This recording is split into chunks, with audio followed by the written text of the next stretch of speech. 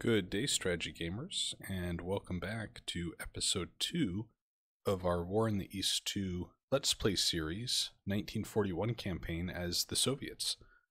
In this episode, we're going to be continuing on with turn 1 of the scenario, and our focus is going to be on not fortifying, that's far too generous of a term, withdrawing with great haste, our ground elements to their appropriate defensive locations in the northern half of our front. So we're going to be focusing on the Leningrad front and the Moscow front. We will also later in episode 3, I'm hoping, cover the Voronezh front and then the Rostov front. So those are going to be kind of the four fronts that will continue to term here. And we're going to go over Leningrad and Moscow today. Our first order of business will be going through and retreating armies that are currently not behind enemy lines to the appropriate positions, or generally the direction I want them to go to start digging in and fortifying themselves. And then after we've done those actions, we may then take a look to say, okay, in these two pockets where the Germans have encircled multiple armies of our forces, what do we do with them? What is the plan? So that's going to be the focus for this episode. Like I said, in episode 3, we'll focus on the Voronezh front and the Rostov front, and withdrawing to the appropriate positions in each of those theaters.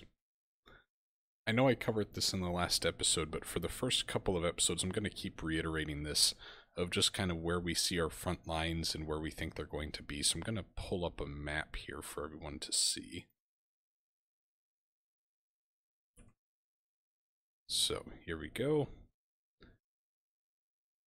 So in blue, these are kind of the first positions we want to establish. They're not going to be a static front line, but they're the first positions we want to have some type of concentration of forces. So up here near Tallinn, we have kind of where the peninsula breaks off in the Baltics. We want to form this one line here. There's good geography, a good defensive position, as we build out our more properly fortified line from Leningrad down to Lake Ilmen. Then in Peskov, I want to try to do a bit of a stopping force there to slow them down from just racing north, right? I want to try to funnel them in this direction and stop them here. Not sure if it'll be successful, but that's the hope. And then these forces will then slowly start to pivot and withdraw south of Lake Ilmen, and we'll try to get some other forces here to help defend this as well. Then looking down in Smolensk, right, Smolensk is in the most danger most immediately, and it's also the quickest path for the German forces to continue on straight to Moscow. So we want to have great consideration for, holding them at Smolensk. And honestly, Smolensk is going to be part in this red line of our fortified line that we're going to try to hold with great cause, right? Down south in Kiev, and this will be in episode 3, creating a pocket there. The red line represents where we want to stay fortified as more of a static position. Yellow represents where, when we do lose a specific part of our front line, where are going to be our fallback kind of beachheads, if you will, of great importance. So first would be north of Moscow. Here we want to get some type of line established. Also in front of Rzhev, Tula, Voronezh, Stalino, and then of course Rostov. So with that out of the way,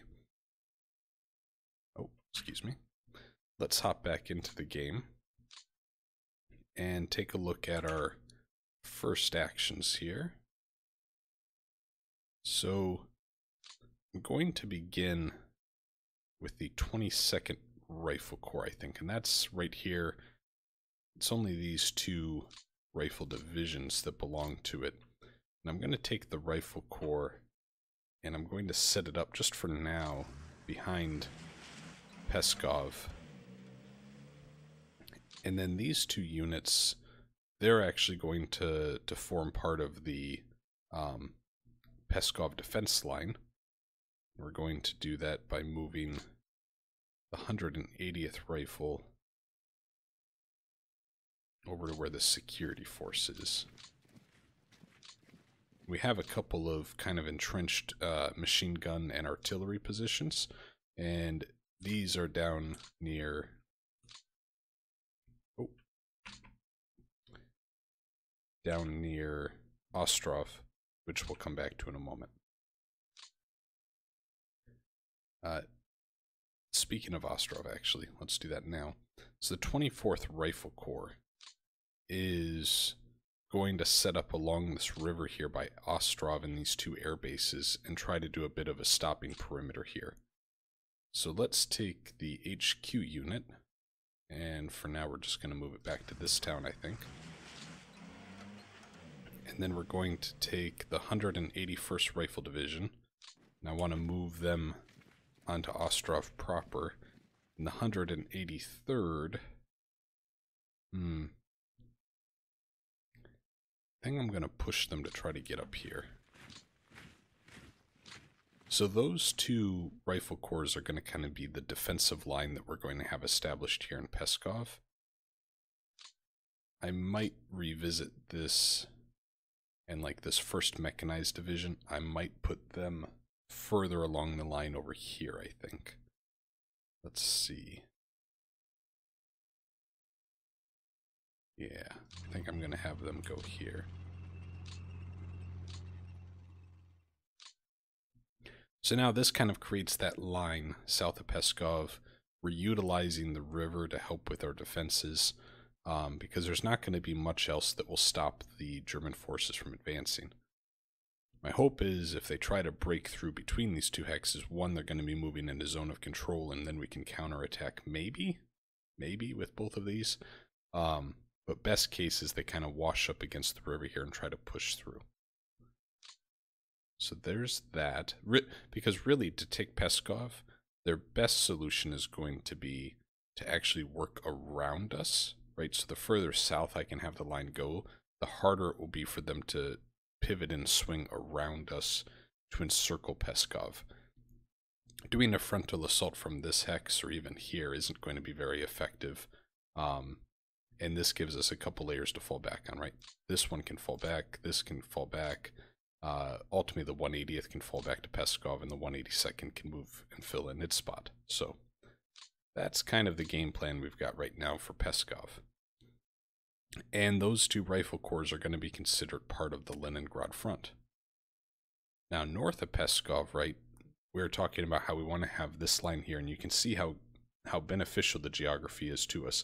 And I don't know if we're going to be lucky enough to actually convince the German forces to try to push through here, but maybe we will. So pretty much everything that's part of the Northwestern Front today, like these security border guards, I want to move them to start building up around here. Leningrad Front is going to be going to Leningrad proper, so I'm actually just going to move you while I have you selected. I think we'll have you go there. And continuing on here, Northwestern Front, so here is an infantry unit, naval infantry unit. This is the 65th Rifle Corps. And you're part of the Northwestern Front. I don't think you have any subordinate units, do you? You do not. Okay, well, we will just move you to the rears for now. We're also going to move back the Baltic Fleet Command. Here we have the 27th Army. And the 27th Army, right, it's actually kind of spread out because its HQ is down here. And then we have... Am I reading that right? Yeah, 27th Army. We have an infantry unit here and here attached to the 27th Army. The 27th Army we're actually going to put south of Lake Ilmen. So we're going to start building out that defensive line that stretches from Lake Ilmen down to Smolensk. So I'm going to move the 27th Army. I think I'll have them form right about here. That's what my thought is right now. So I'm going to move the HQ unit up there. Then we'll take these motorized units. That's going to take a while to get out of there. Northwestern front, so you are going to continue making your way up there towards, is it Narva? I think it's Narva. Might have an opportunity with the pronunciation there. The also Rifle Regiment looks like they have a delay, so we can't move them at this time. 27th Army. So you need to get down to south of Lake Gilman. Let's see if rail transport's an option for you. It is. And here's where I move the HQ. So let's see.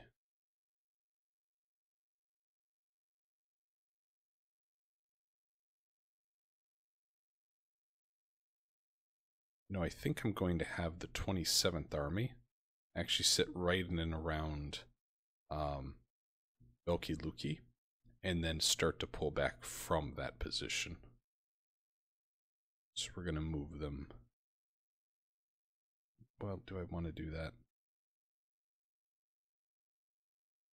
I might hold on that decision, so for now I'm going to bring them here. Let's see what else the 27th Army has. The 2 rifle corps are going to stay over there. You are part of the Northwestern Front. In the Northwestern Front, I'm just going to move back entirely. We're going to move them back to... You know what, for now we're going to move them to Peskov. We'll take them off the train there.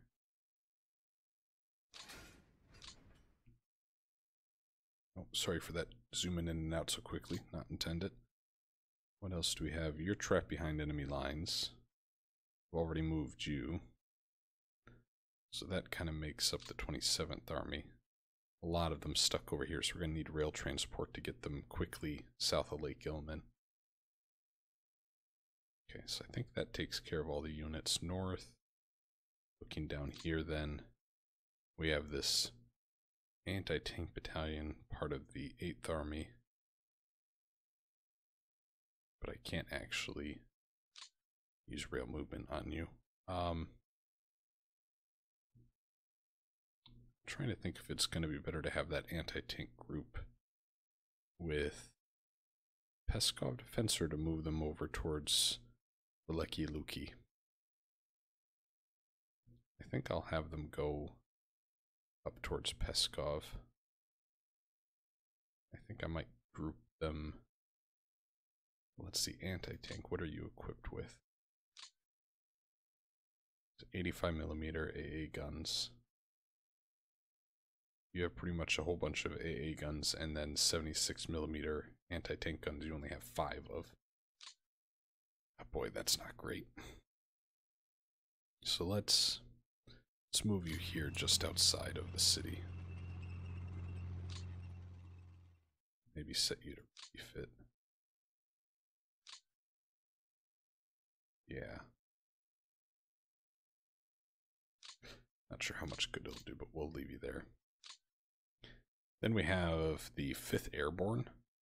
In the 5th Airborne, I'm just going to get the heck out of Dodge, and I'm going to move them. I'm going to have them be our very northern, the very northern side of south of Lake Gilman, if that makes any sense. I'm going to move them up here.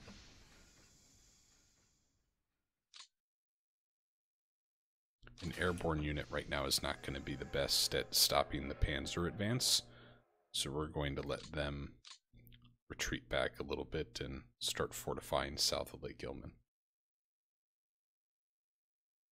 Okay. Now, Leningrad front, you're going to go up towards Leningrad, as obvious as that may seem, but we'll start moving you up there. You are part of the 21st Mechanized, and you're going to be part of the defense of Velki Luki. And when we look at it, right, so the 21st Mechanized, yeah, that makes sense, right? The 21st Mechanized are all mechanized units, these 3 right here. I think it's going to make sense for them to be in this. Well, how do I keep it though so they're not easily surrounded? So I think we'll keep, let's sort this out. We're going to have 112th. I'm going to move down here to this hex. The 185th mechanized. I'm going to move here north of the city. And then these tank divisions.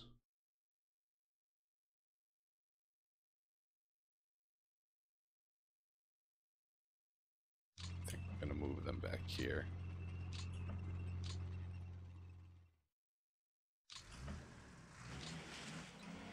Okay. It is feeling so sparse, and my my nature to like to have everything kind of solved for and all of the details straightened out before, you know, an enemy comes rushing at you is really breaking down here, because I'm looking at this going, okay, well, what do I do about this now? Right, there's just not enough forces really to spread around right now. So a lot of this is going to come from, if we take a quick look at our reinforcements and transfers schedule. So this is all turn 1 stuff, so this is all already happening. But turn 2, I mean, look at all of these things that come into the map or to the Soviet reserves that we'll be able to leverage just all over the place. So we're going to have to hope that a lot of these units here can fill in some of those gaps. And in turn 3, again, very similar situation here, right? Some Leningrad militia probably won't be so useful, but look at all these rifle divisions, right? They'll become available in the reserves.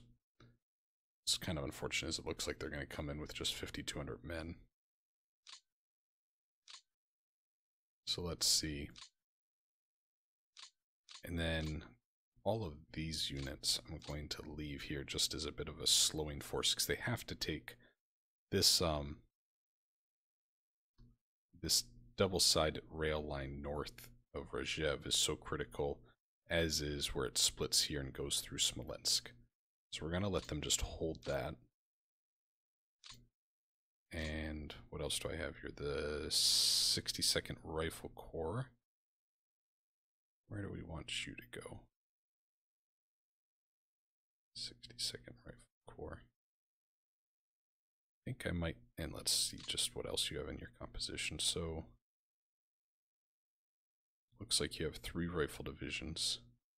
I might have them fill in kind of this northern line north of Smolensk. I think that might make sense. So let's have the HQ go here.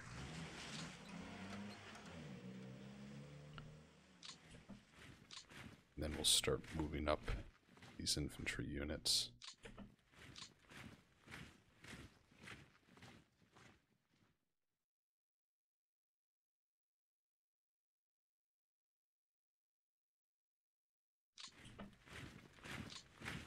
So they can kind of be between Veliky Luki and Smolensk.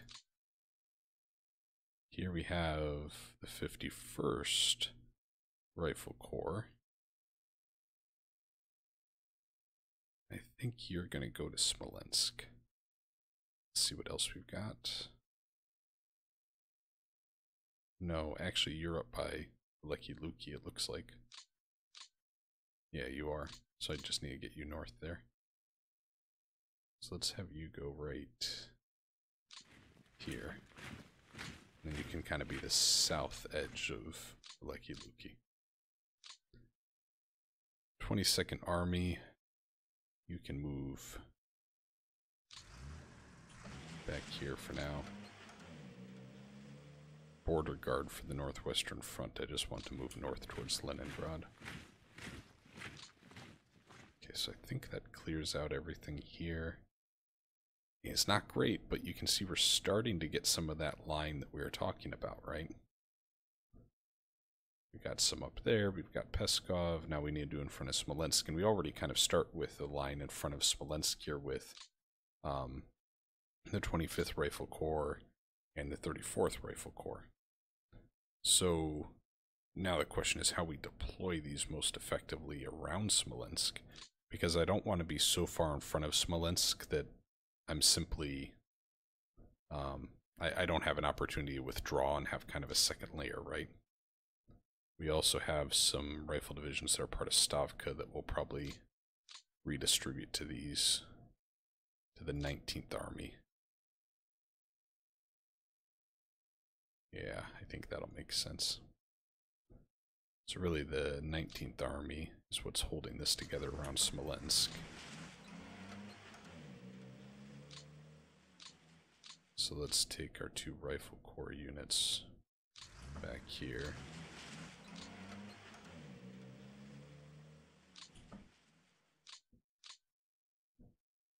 So let's toggle the chips here and see. There's not really a river right here, and this is where they're going to come because they're going to want these 2 rail lines. But then these open plains also makes it easier for the panzer divisions to get in and around us.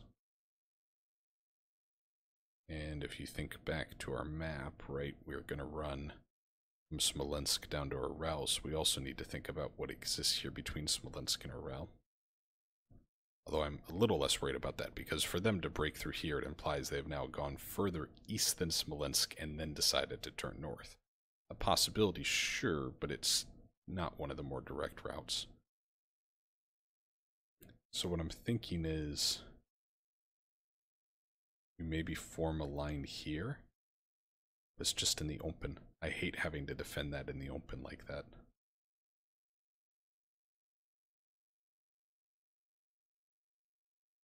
I think we might have to, though.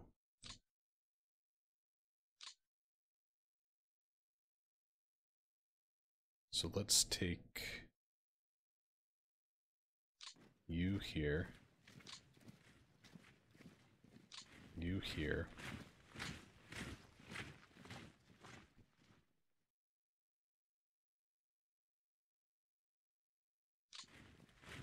you can go north there. You can actually stay right where you are.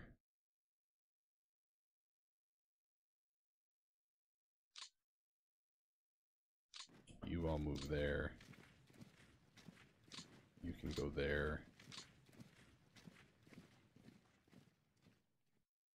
Let's take maybe the 152nd down here.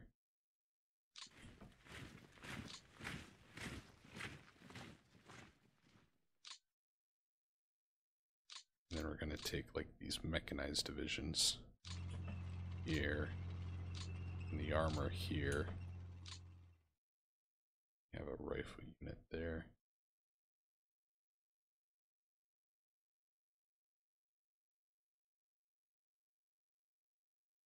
I don't know if we're going too far south here with the line if I move you down. But I also don't want them just coming right through here. I think we might just have you go here for now. Here's another tank division. So my thought here is we can use those mechanized units for some type of potential counterattack if they break through in any one of these areas here. But by having this kind of every other staggered approach to break, they can either fight through our unit or they will have to go in between, costing them incredible amount of movement points because they're within our zone of control of multiple units even. Yeah, I think I like how this is set up here. And then the 62nd Rifle Corps, you were moving. Where were you going again? You were going north of Smolensk here to begin, yeah. You're going to begin our defensive line south of Lake Ilmen, if I remember correctly. Which you can still do there.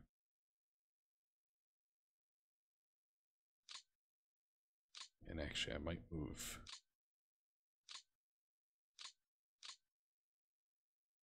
I'm debating having these guys kind of go right here. We'll see how this plays out still. Let that sit for a moment. Okay. Over here we have this rifle division with 234 men, so a lot of good you're going to do us. Let's just get you back to Smolensk. No, we can't because you're depleted. So we'll have you go here.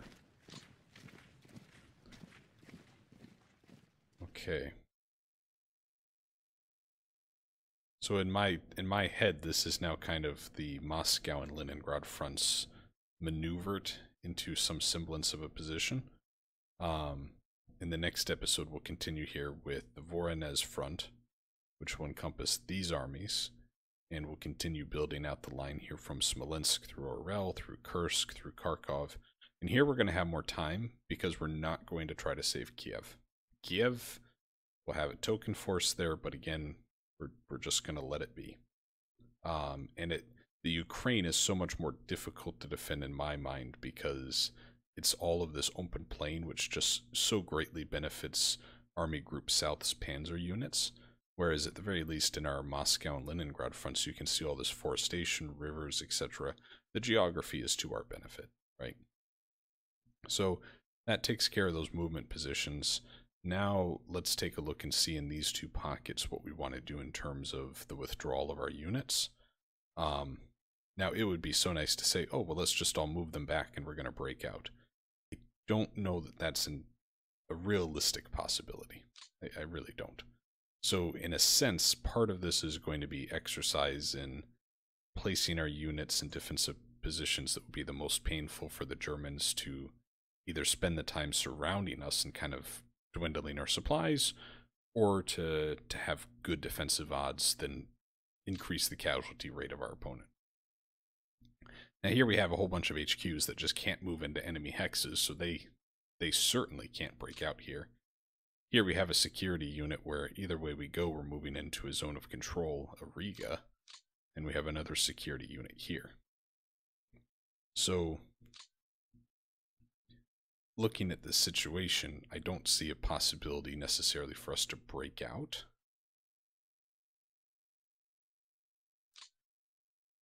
So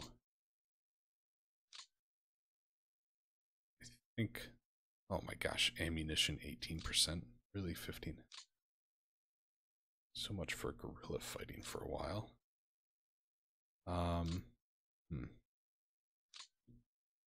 So here we have an actual rifle division, 10,000 men, and almost no ammunition. So we're going to move this security unit down here. We're going to move this rifle division up here.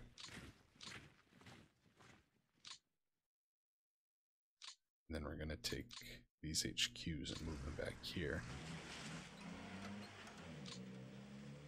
And we'll move this security unit back here. I mean, this is pretty simple, guys, right? They don't really have a chance. So what we're going to do is just try to make it a little more painful for them to connect to these cities, to take the rail lines, all of these good things. I wonder if you border guards can share your ammunition here. Let's bring you back here with the security force there.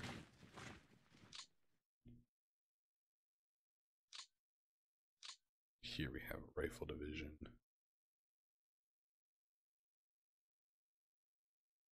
I think I'm just going to move you back here. This tank division, it's a long shot, but I'm going to try to break you out by going north here, and maybe you can reconnect with these forces. You just both have to stay there. Then we get to this pocket, which is a little more interesting because there's so much, but they're also so much further away from having any chance of breaking out. I just don't see a lot of ways we're going to be able to push through. But I think we might try to at least put some pressure on them trying to contain us. And the further we move away from the bulk of this force, the more movement and combat prep and fatigue these guys will endure chasing us. Right? Whereas if we do just try to hold the line right here, look at our defensive values. 1, 1, 2, 2. It's not going to do anything against them. So let's at least make them chase us, right? That's going to be our philosophy here. Actually, I do wonder if maybe I get to that city. No, I don't think so. Back to the methodology here. Chase. Make them chase. Make them go through the swamps. That's what we're going with.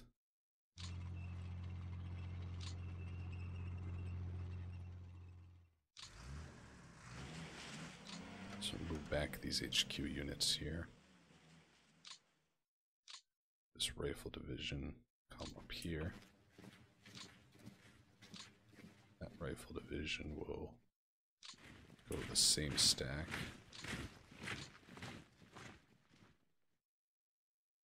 You will do the same. The security force will kind of run, in a sense, interference for that infantry unit. You two HQ units are just going to come up here. This tank division, I'm going to have you take that hex. Move them up. Yeah, I think we'll have this rifle division go here. No, here. Just to try to slow them down a little. Back over here, the tank division. Because we're in zone of control, you can't quite make it out.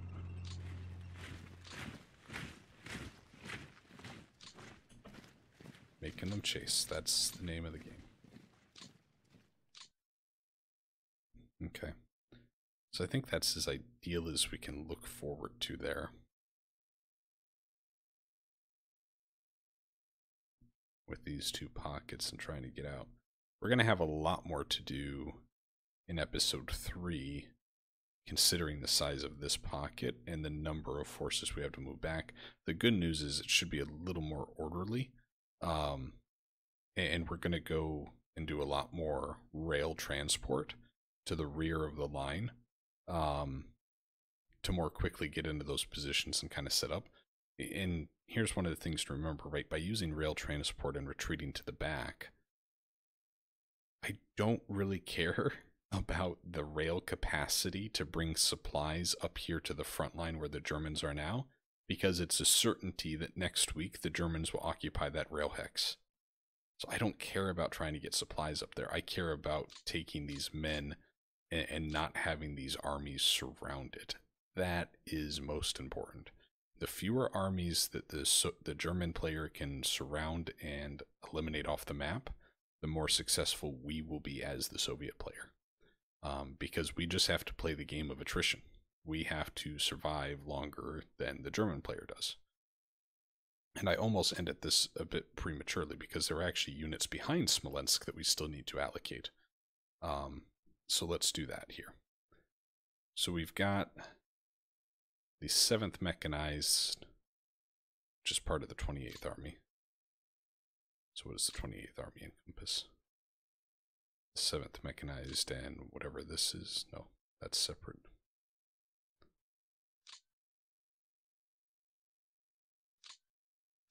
So the 69th and the 61st Rifle Corps, I am going to use them.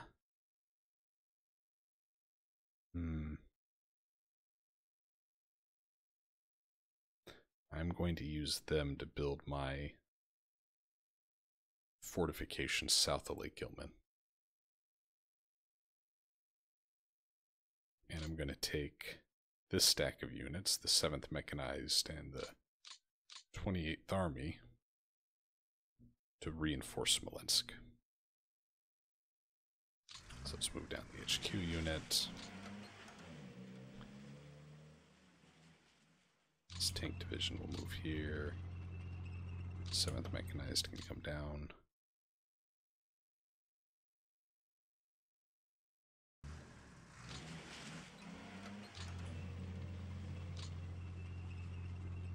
Okay. Yeah. And then we'll take your part of 41st Rifle Corps. I think I'm going to move both of you towards Smolensk. Let's move you there, you there. Select both of you. Do I have enough for rail transport? I do. So move both of you down there. The HQ unit now can come up. And then I'm going to reassign 41st Rifle Corps to the 28th Army. All right.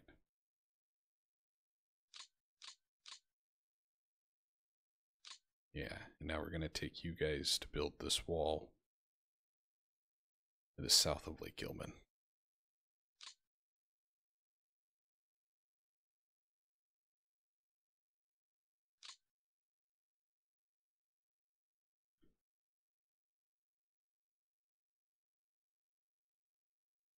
Trying to think if I want to move them by rail here. I think I do.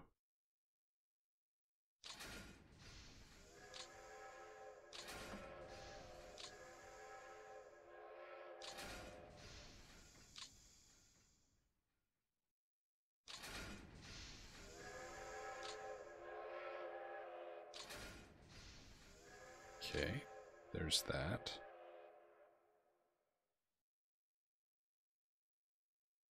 I'm gonna take all of you here.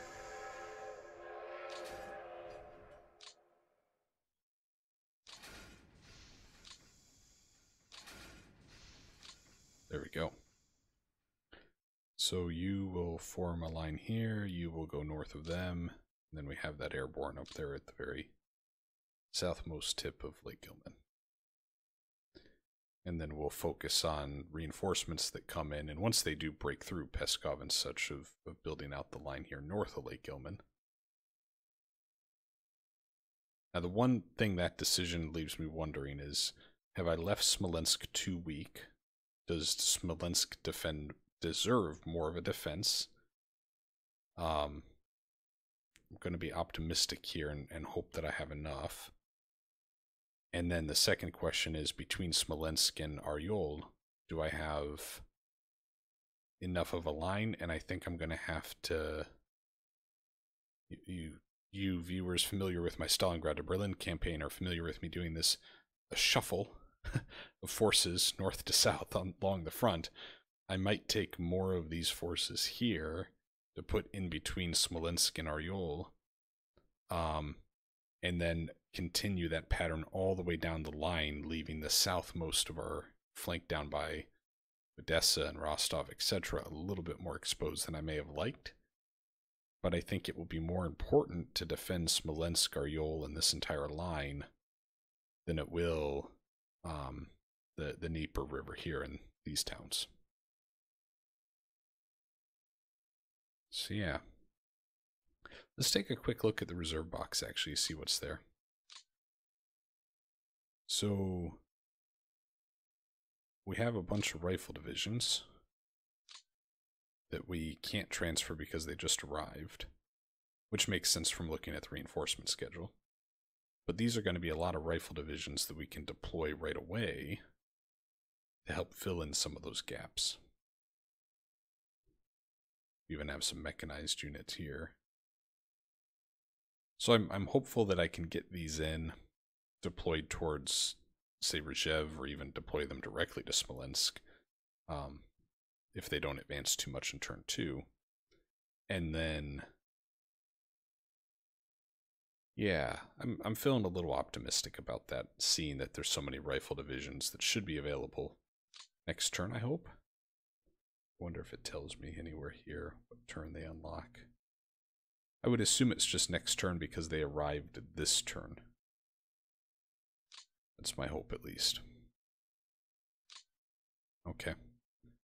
Well, that'll do it for this episode. As always, guys, thanks so much for giving the series a watch, a listen. If you have any questions, feedback, or comments, please add them to the comment section below, and I will do my best to get to them. And with that, Strategy Gamers, hoping you all have an excellent day. Bye now.